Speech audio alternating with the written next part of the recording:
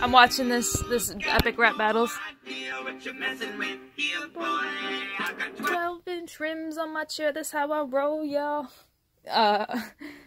Albert Einstein versus Stephen Hawking, and it got me thinking about Albert Einstein. It got me thinking about space-time. Albert Einstein actually coined the term space-time, and I just want to know why, considering time isn't real, time is an illusion. So this is a improper physics term, it seems. I mean, it just comes off that way to me. I don't want to go changing the whole definition of physics, but I mean, I don't see why I can't, because the word time isn't fucking real. So why the fuck are we using space-time? You're just calling the fourth dimension time. It's not. That's not right. That makes people think about it improperly. Was that on purpose? Did they do that on purpose? I don't know. This tattoo looks cool. It's a fake tattoo, but I'm getting a real tattoo soon. It's just a random vlog. It's fucking bugs in my fucking room.